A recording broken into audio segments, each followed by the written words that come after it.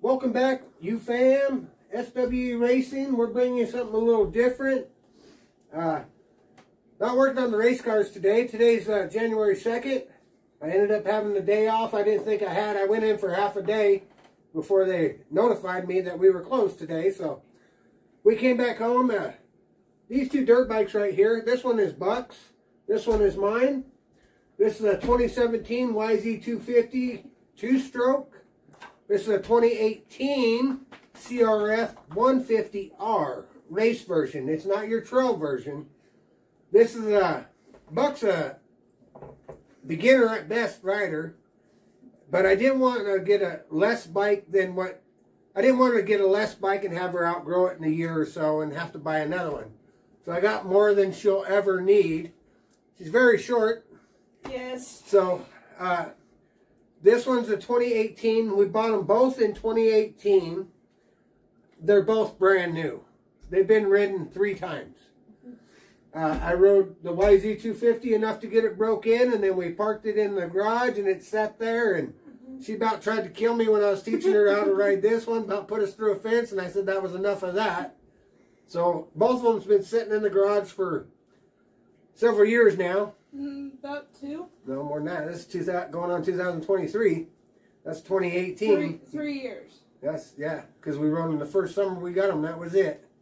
We rode them after that because I learned a little bit more about throttle control and stuff, and then... No, we rode them the first summer because we got them in the winter of 18.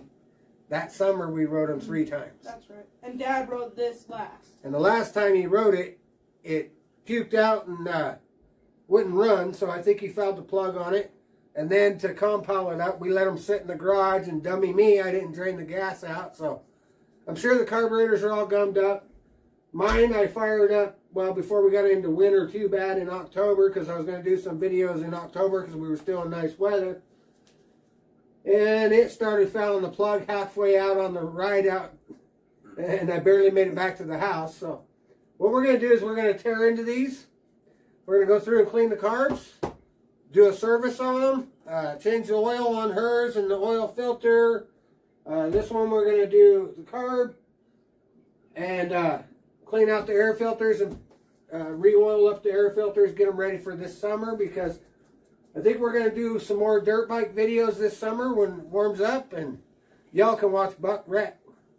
Because it's not a matter of if, it's a matter of when, and she is going to wreck, I guarantee you that. Especially with a race bike. I've never ridden a dirt bike before, so... Yeah, if you look up here, I don't know if you can see it on the video.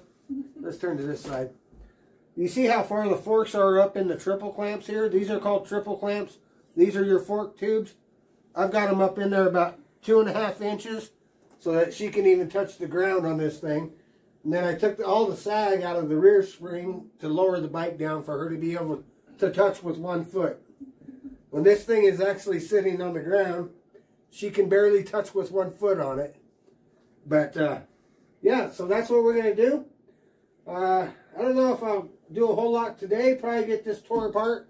Get this one tore apart and get ready to clean the carbs, and we'll do a video on how we clean the carbs out, and then we'll get them fired up. All right, we'll set you on a time lapse and do that. Get a little bit of gasoline. I'm gonna set your place on fire. Let's get higher. I'm gonna set your place on fire. Let's get higher. Get a little bit of gasoline. Welcome to another crush scene. I'ma make it burn, I'ma make it burn, I'ma make it burn, I'ma make it burn, I'ma make it burn, I'ma make it burn, I'ma make it burn, I'ma make it burn, I'ma make it burn. I'm gonna set your place on fire. Let's get higher. I'm gonna set your place on fire. Let's get high. Get a little bit of gasoline. Alright guys, so she's all tore down. It's probably only a couple minutes for you, but it was probably about a half hour or better for me. Probably about an hour. So, I don't know if you can see down in there. There's quite a bit of varnishing on the slide. And on the back of the carburetor here, down through the throat, you can see some varnishing. So we definitely got some cleaning to do on these. Not too familiar with this carburetor. This is a little more advanced than I used to. I don't know what this deal right here is. I'll have to get out my manual and see, because it's all electronic, throttle position sensor controlled, choke controlled. So, yeah, we're going to have fun. You can see right here, see this? All varnished right there. So that's why it was puking out for one of the reasons. The other reason, I don't know if you can see that. There you go. She fouled out, boys. That plug's fouled out. Probably didn't even need to do the carburetor, but I'm one that takes care of my stuff, so I'm going to do everything on it. Like I said, it's a brand new bike. It's only had 3 rides. Still suffering that cold a little bit. We're getting better, but we're still suffering it a little bit. I'm leaving. So, like I said, it's a brand new bike, and we're going to go through and clean it up and get it ready for this summer. One advice I would give you guys, if you're going to tear stuff apart like this, always put your bolts that you take out back where they go, so you know right where they go. I'm kind of disappointed that I had to go in and do all this and clean the carbs out, because like I said, this bike only has 3 rides on it, probably about a half hour each just to break it in. And my dumb idiot should have known to drain the gas out of it. But now, every bolt that you take out now shows signs that you've taken it out. And so, I don't know, I'm just kind of finicky. I wanted to keep it pristine, and I should have drained the gas out of it, but that's the way it goes.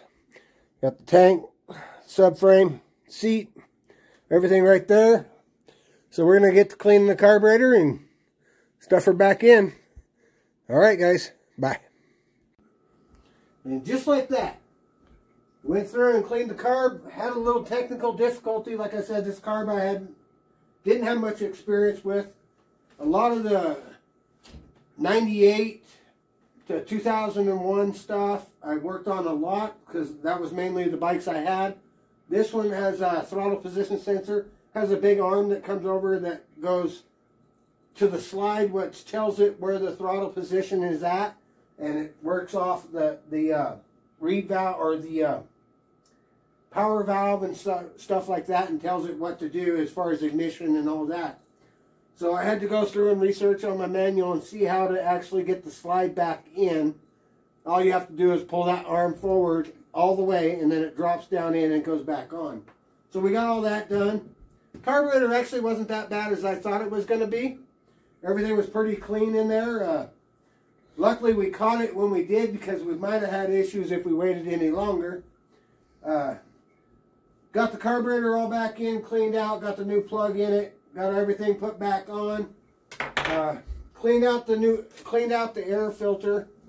First I soaked it with gas, cleaned all the dirt and debris out of it, and then I washed it with Dawn dish soap. I'm just waiting for it to dry, so I can't put it back in right now until it's dried. And then I re-oil it up with 2-stroke oil. Oil it up, wring it out, let it kind of tack up a bit and put it back in. That's how I do mine. I don't know how you guys do yours. I know they sell like no toil.